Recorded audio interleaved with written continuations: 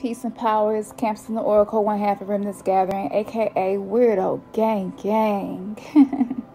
And we asked a question to everyone on Patreon as for some content or a topic that you would like for us to discuss. And the topic that I first noticed was the one about dealing with illness, whether it's physical, mental, emotional, even spiritual.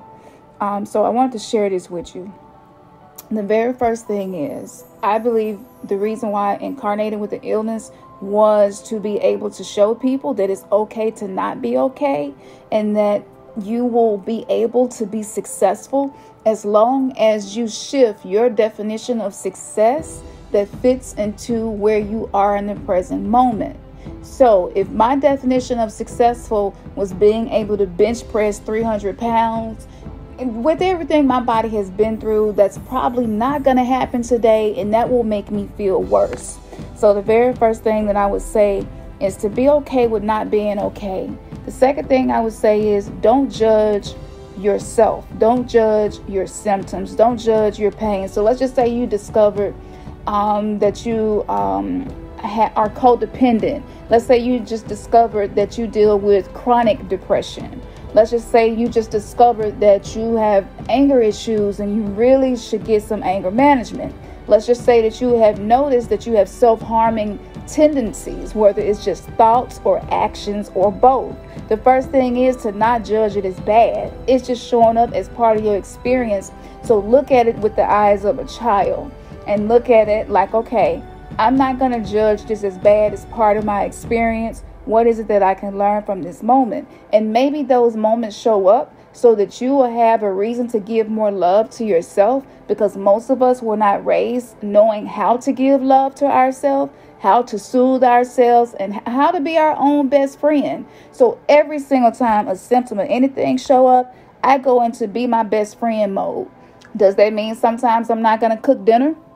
Yes. Does that mean sometimes I may not get all of the content done and all of the videos edited and all of the curriculum created for the classes? Yes, it does. Do I have people relying on me? Definitely. I know that I do. However, if I don't take care of me, I can't be a point of contact to share anything with anyone else that is going to help them transform their life.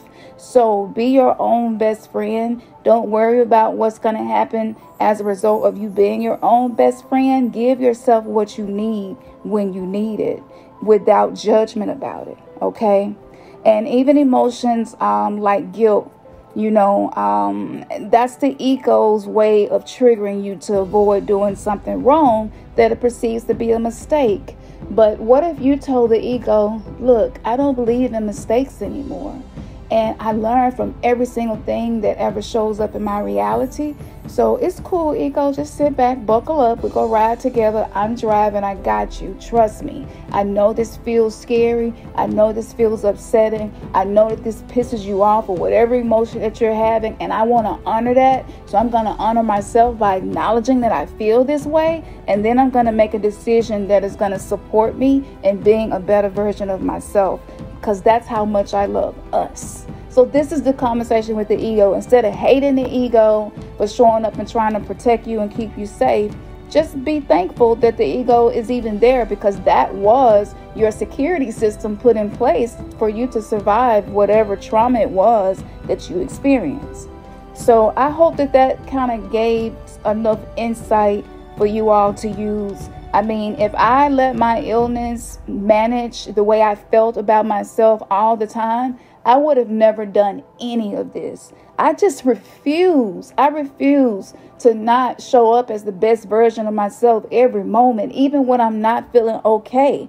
It's not okay for me to make myself feel bad for not being okay. So, for some of y'all, it could be more extreme. It could be small. It really doesn't matter. At the end of the for your sickness, your mental illness, your pain, whatever is showing up, you don't have to suffer. Just be grateful for it, and that'll allow you to have the experience but not feel like you're suffering. You don't have to be strong all the time. You don't have to hold it together all the time. All of these shoulds that we have put on ourselves, they make us miserable. The one thing that you will benefit from doing is showing up as your own best friend, especially when you know that that's what you need. Even better, Be your own mother. Reparent yourself. Be the supportive system that you did not have, and give that to yourself. For those of us who are people pleasers, the chronic fatigue, the pain, the mental illnesses, all of that was created because we detached from our true self.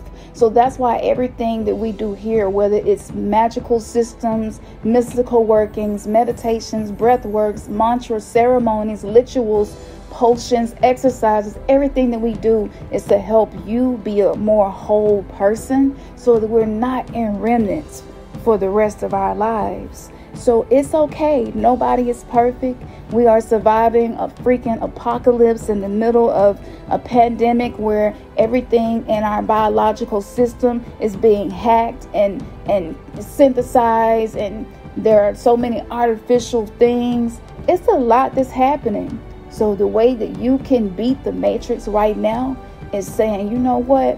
I'm going hard, showing up for myself, giving love to me.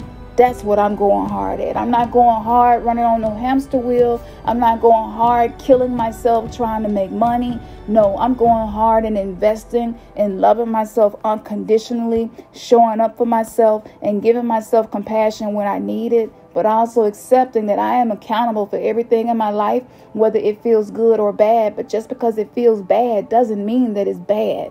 So all of what you perceive to be a bad experience in the past got you to this point. That is amazing and phenomenal. That proves that you are everything that you need. So keep listening to your heart. Stay tapped in with us throughout this whole journey. I make sure that I share everything that I'm learning, that I feel like it's going to be transformational, because I don't want to be wasting people's time. So if you are listening to this, know that you just need to continue doing what you have been doing. If you need to make some changes, make those changes. But ultimately, everybody is searching for love and connection at the end of the day, no matter how that shows up. So give it to yourself. Man, your third eye has just been kissed. Peace and power.